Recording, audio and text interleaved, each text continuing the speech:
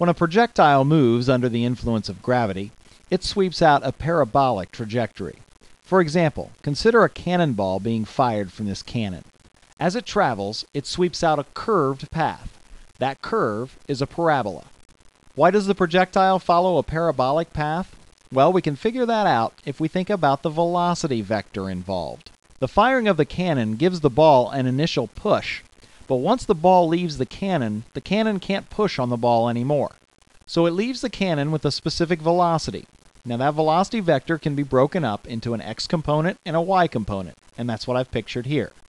Now remember, the cannon cannot push on the ball anymore. However, gravity can pull on the ball.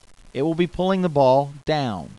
Now think about what happens to each of these components as the ball travels. There's nothing pushing on the ball in the x dimension, so the x component of the velocity vector stays constant. However, gravity is pulling down on the ball, so that will affect the y component of the velocity vector. So as the ball travels, the x component doesn't change, but the y component does.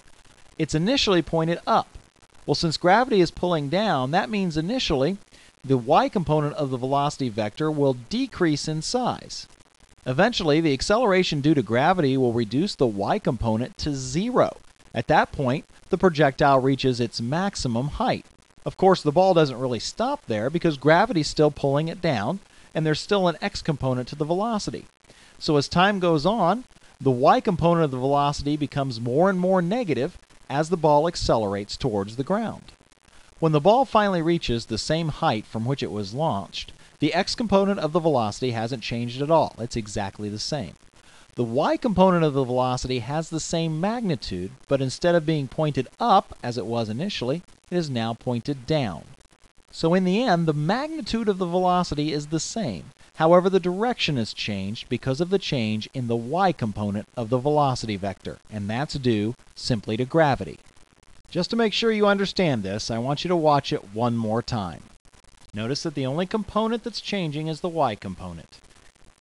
That's why the path ends up being parabolic.